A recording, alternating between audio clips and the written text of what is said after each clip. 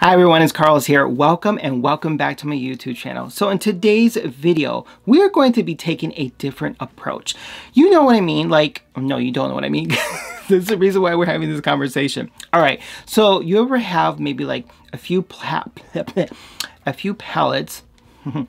that they're just sitting there and you're like, I know I did not like you. That sounds horrible.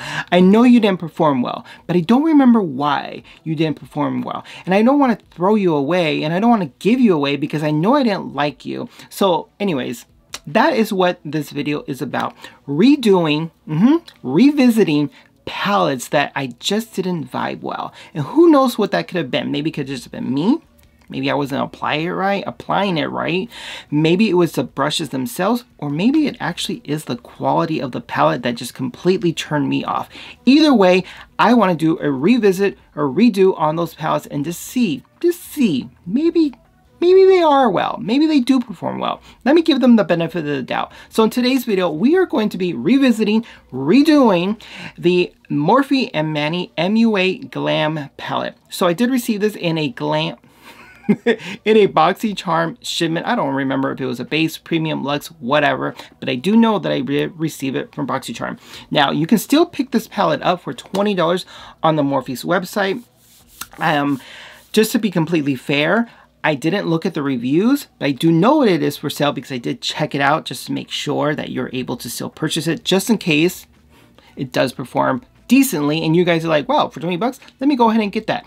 Anyways, you guys, so before we get started on revisiting this particular palette and see if it actually performs well, make sure you hit that subscribe button. Also hit the notification bell as well, so anytime I upload new videos, you automatically get the notifications, and also give my video a thumbs up, likes, however you guys want to call it nowadays.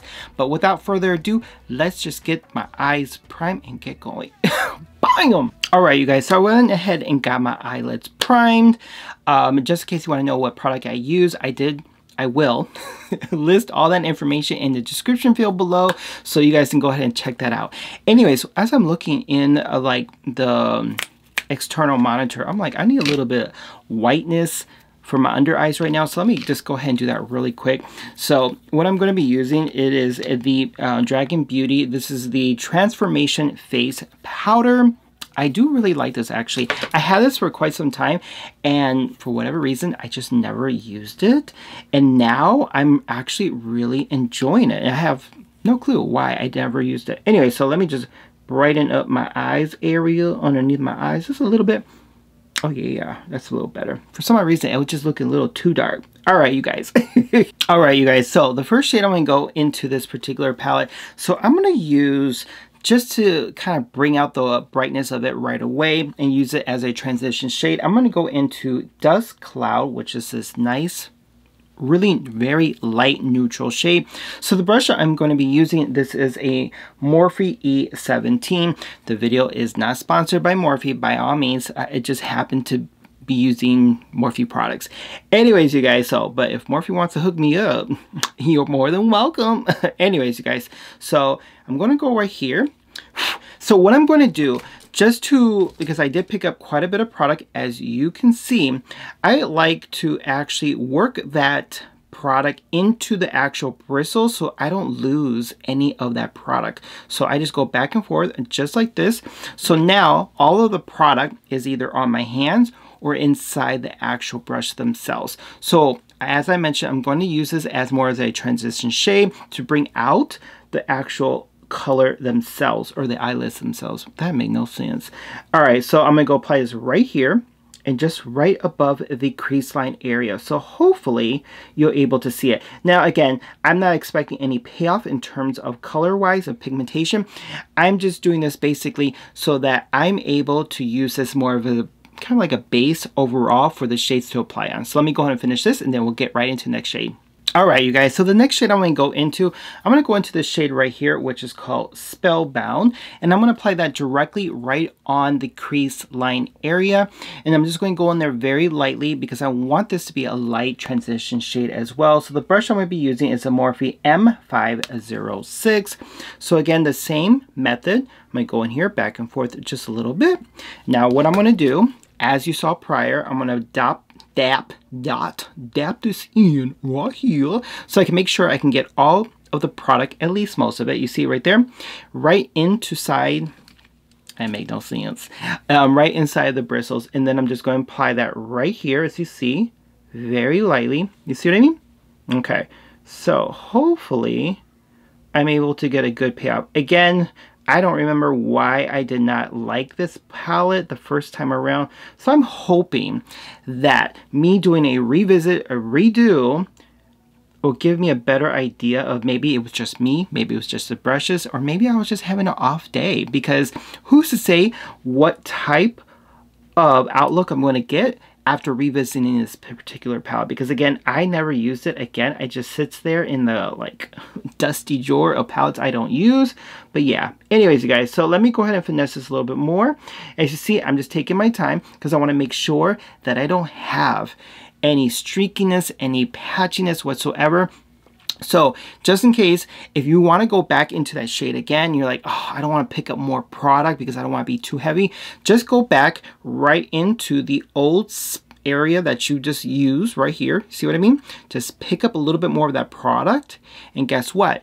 It's going to now transition back onto the brush, right onto the area that you want to apply it to. You see that little bit? Not bad, isn't that? I'm hoping I'm helping you out with some easy, simple tricks.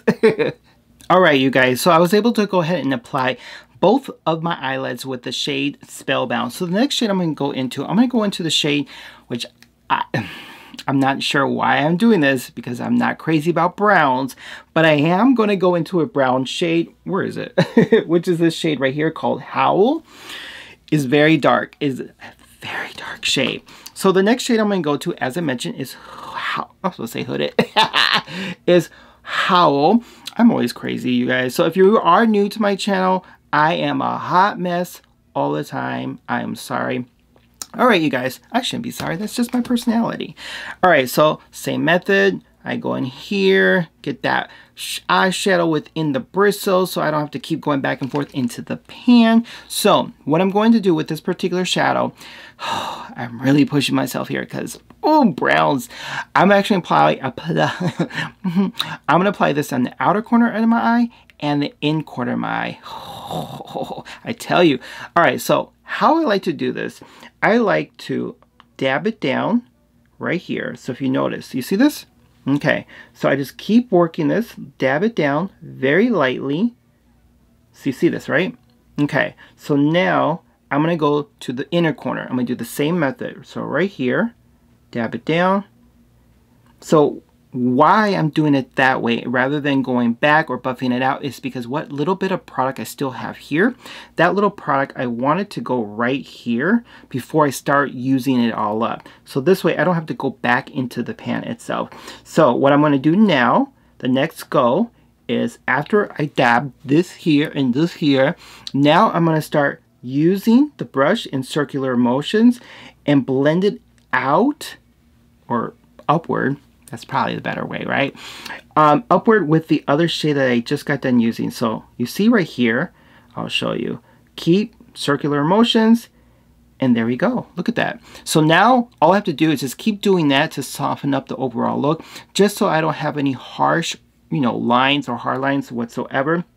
So let me go ahead and finish this, and then we'll get right into the next shade. So the next shade I'm going to go into in this particular palette, now I really want the eyes to pop just a little bit more because I want to take away from the brown. Not too much, but a little bit. So what I'm going to do, and I don't even know if I'm pronouncing this name correctly, Gamita, which is this shade, no, this shade right here. Yes, so I'm going to apply that right in the middle of the eyelids themselves. So let me go ahead and grab a brush right here. I don't know. Let's see.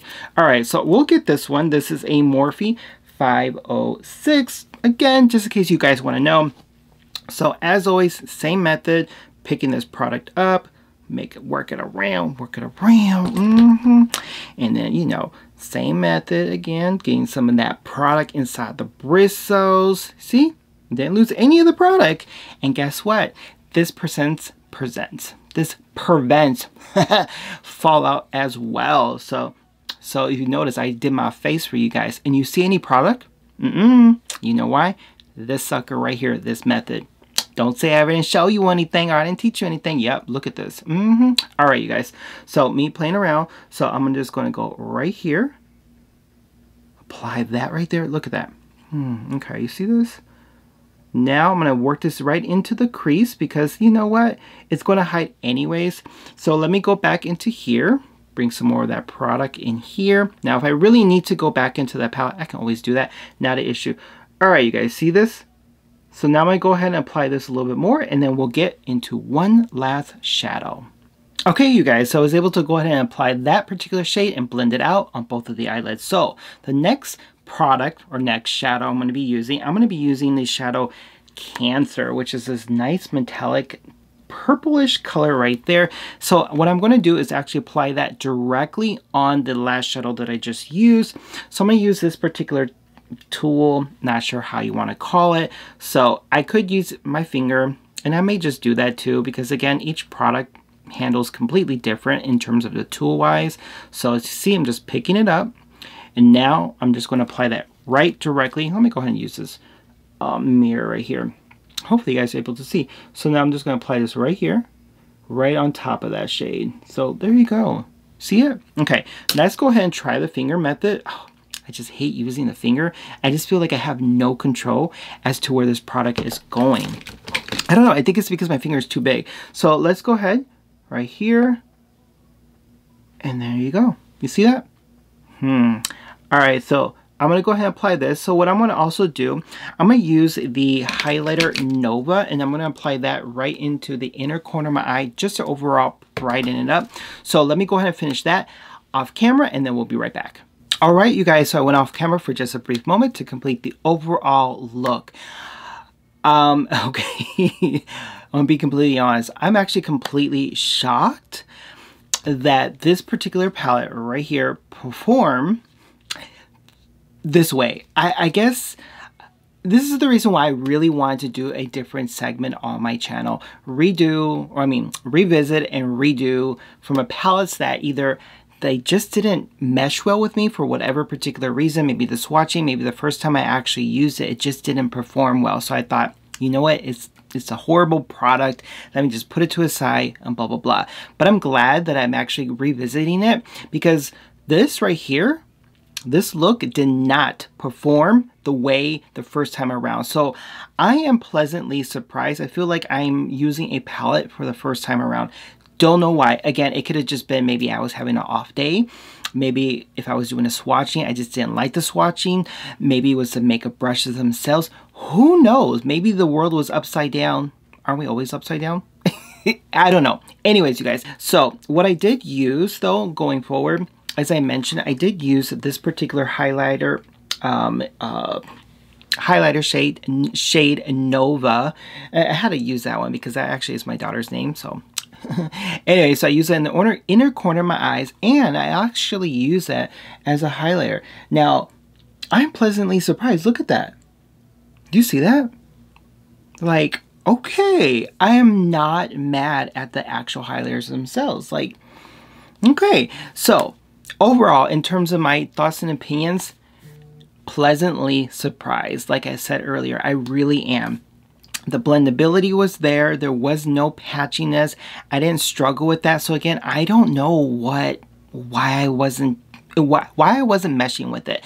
Anyways, you guys, definitely leave a comment below. Let me know what you guys think with this overall look. What do you think? I mean, seriously, have you ever used this particular palette? And if so, what did you think of it the first time around? Did you enjoy it or did you hate it? Did you do the same thing I did? Revisit it and redo it to see like, hey, maybe it was just me. Anyways, you guys, I am pleasantly surprised and I'm content with this overall look. I really am. Now I just need to like bite my pride and say, you know what? This actually is a pretty good palette, especially for 20 bucks. So if you're on a budget and you like these particular shades right here, and you get 2 highlighters, so technically you get 12 shades and 2 highlighters, pick yourself up one. Seriously, for 20 bucks, not a bad deal. Anyways, you guys, if you haven't done so already, make sure you hit that subscribe button. Also hit the notification bell as well, so anytime I upload new videos, you automatically get the notification. And if you really enjoyed it, why I always struggle to speak in my videos. If you like the video as well, give me a thumbs up, likes, however you guys call it nowadays.